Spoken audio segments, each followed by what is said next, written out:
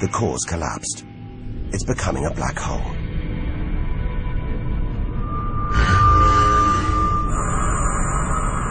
And that's the shockwave, surging through the star, ripping its outer layers into space.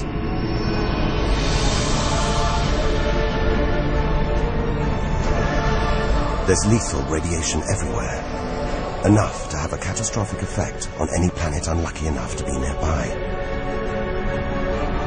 When virtually every species on Earth was wiped out 450 million years ago, the culprit may have been one of these. Deadly hypernovas, frozen comets, scorched planets, white dwarfs, red giants, Earth.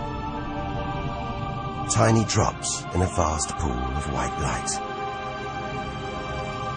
Our home galaxy, the Milky Way. We want to know where we fit in. Here's our answer.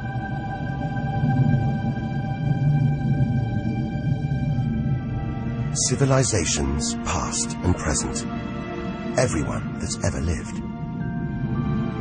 The smallest bug, the highest mountain, all of it invisible. Not even a tiny speck.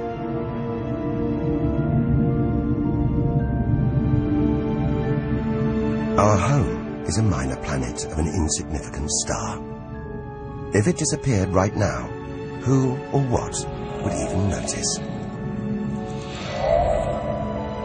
And yet, so far we found nowhere else we would rather live.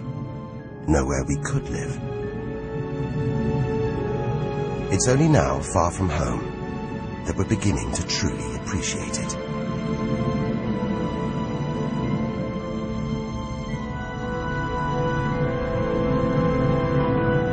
Look at all these stars.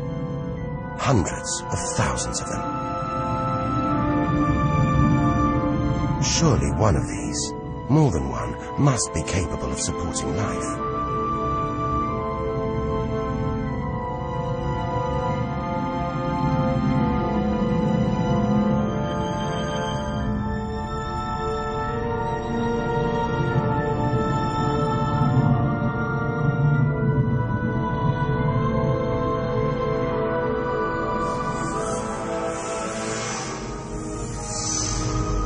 Maybe here, in this swarm of stars, the Great Cluster.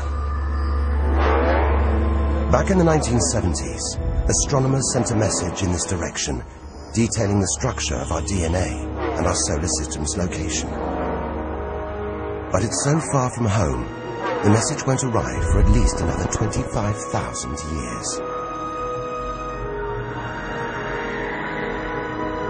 We haven't found alien life yet. But neither have we found any reason to believe it isn't out here, somewhere. There's an equation, devised to estimate the number of other advanced civilizations. Crunch the numbers, and the result is shocking. There could be millions of civilizations, just in our own galaxy.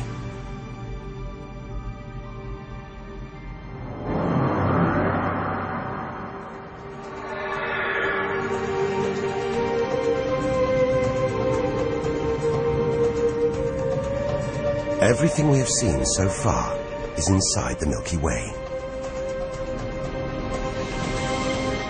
Now here's our chance to see other galaxies, to glimpse the even bigger picture, and perhaps to answer the ultimate question: where does all this come from? We are now ready to leave our solar system, our galaxy, and enter intergalactic space.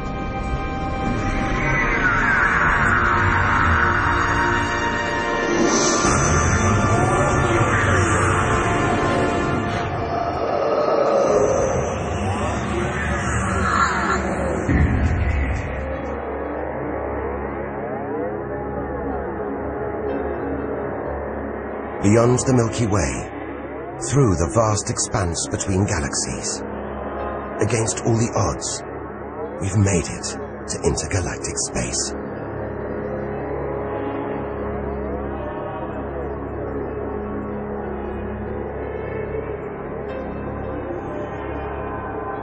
Out here, there's no horizon in sight.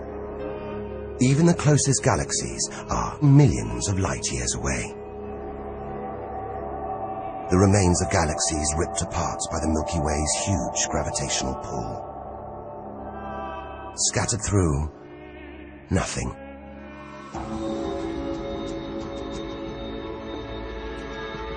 This is as close as the universe gets to a perfect vacuum. But even this isn't totally empty. There are thin wisps of gas, fine traces of dust, and something else. Dark matter. So mysterious we can't see it, feel it, taste it, touch it, or even measure it. Yet so common it could make up over 90% of all the matter in the universe. If dark matter does exist, it means there's no such thing as empty space. Even out here, we're surrounded by matter. We only know it exists because of the strange hold it exerts on galaxies, like this one, the Large Magellanic Cloud.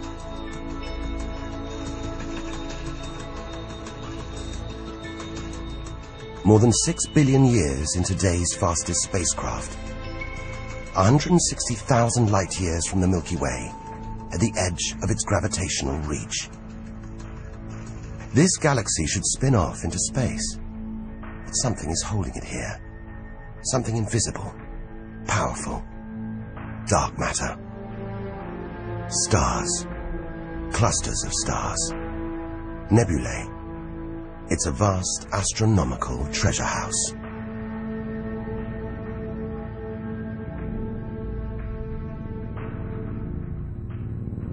But look at this. It's like a string of gleaming pearls. It's a fireball, expanding out from what must have been a massive explosion, a supernova. So bright that when light from the explosion reached the Earth in 1987, it was visible with the naked eye. And so violent, it triggered a string of nuclear reactions, forcing atoms together, creating new elements. Gold, silver, platinum, blasting them out into space.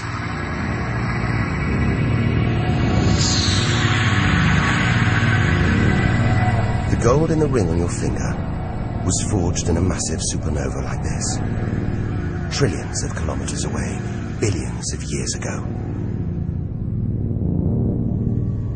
Before we left home, the universe seemed separate. Something out there, up in the sky. We were wrong. The story of the universe is the story of every one of us.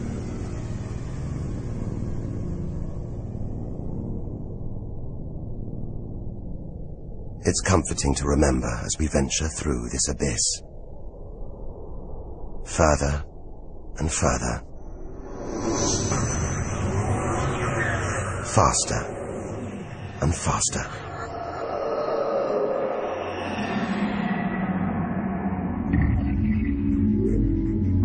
The Andromeda Galaxy, 2.5 million light-years away.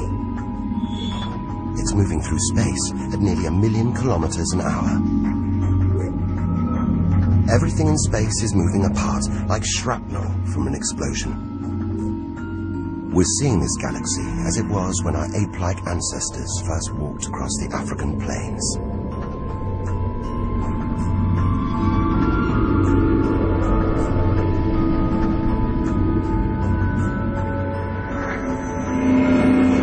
We go further through space, and further back in time. This doesn't look right. A whole galaxy exploding. The only thing large enough to cause an explosion on this scale has to be another galaxy. It looks like the end of the world, but we've seen enough to know things are never that simple. This galaxy won't die. It'll be reborn. A new shape, perhaps even new stars. As dust and gas collide,